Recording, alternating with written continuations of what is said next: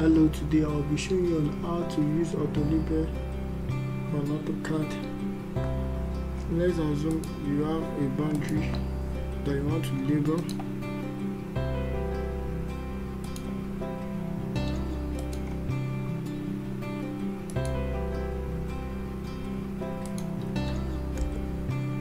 You want to label this boundary on the screen. What you do is you come to annotate, and then you come to add label. You click on it, and then you come to parcel. You click on multiple segments. It will bring out this cursor here. Then you bring it on your boundary and click on it. Here I have my bearing on distance. Then you select one of it and right click on it. You click on edit labels down. Then you click on this box here, and you can change the text height depending on the scale of your work. Let me use 3.5. On this content, you click on these three dots here, and then you select this.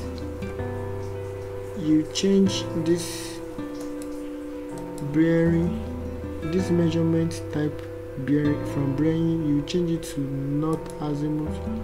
The precision you change it to 1 minute. Then you click on this arrow here. Then you can come to this format and change the font to the font that you like to use. After that, you change this bearing to distance and edit your distance. You will change the text height as well to the text height that you want to use. Then we use 3.5 just like the one I used the other time. You change your content. You click on these three dots, and I like this. You change your precision to 0.01, and then you click on this icon here, this arrow sign here. You come to this format and change your font as well.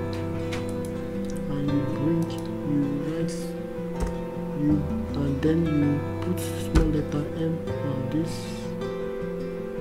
place here, and click OK. Then you come to background mask. You change this true to false, and you click on apply, and you click OK. Click OK. Here you see everything has been edited. Then after that, you have to explode it in order for you to be able to edit your bearing and distance. Then you click on explode. Now that has been exploded.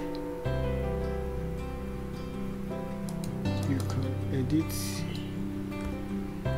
it now.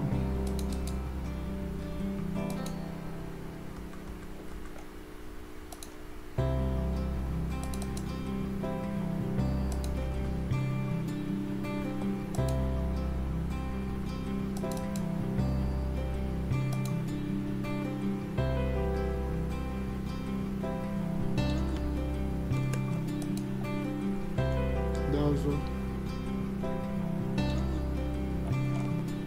Thank you.